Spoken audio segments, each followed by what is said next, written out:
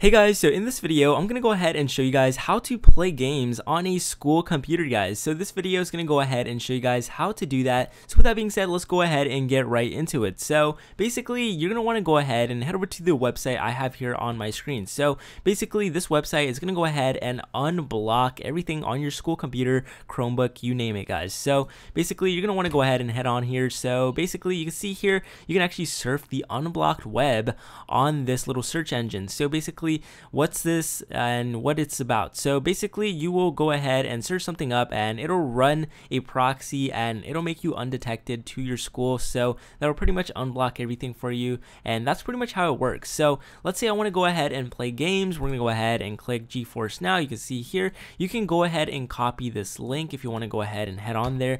So go ahead, it's just easy as clicking that and just heading on NVIDIA. So basically, we're here on NVIDIA and it's going to take a bit to load up, but you can see here we are now starting to load up, and there is a lot of video games we can go ahead and play and install on our computers. So you can see Counter-Strike is pretty popular here, and Fortnite as well, and it's a few other games as well. So let's say we want to go ahead and play Fortnite. We'll just go ahead and click on Fortnite. You would go ahead and click play, and it'll install Fortnite for you, and you will be able to go ahead and play on your school computer, guys. So it's pretty easy to go ahead and play games on a school computer, guys. But with that being said, hopefully you found this video extremely helpful, guys, and if you haven't already, leave a like on the video, guys, subscribe to the channel. But with that being said, hopefully you found this information helpful, and I'll go ahead and see you guys for the next video.